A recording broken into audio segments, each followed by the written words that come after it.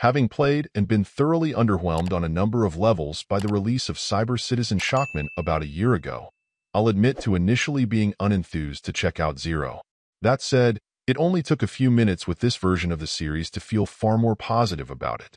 While you can see similarities in their side-scrolling beat-em-up styles, the most vital difference between the two is that in this case the game's controls are tolerable.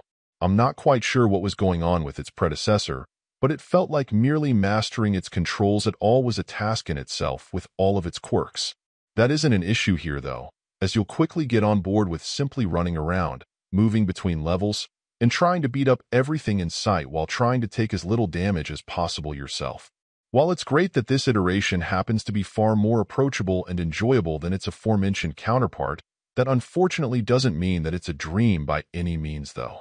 Quite simply, it just isn't terribly complex or interesting, and if you altered the graphics a bit you could likely mistake it for any number of pretty generic platformers from yesteryear, where you'd also run around and knock out anyone or anything that got in your way.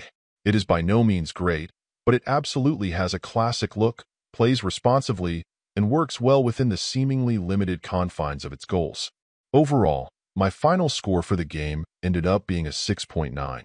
And if you're interested in picking it up, it's currently available on the Switch eShop for $6.99.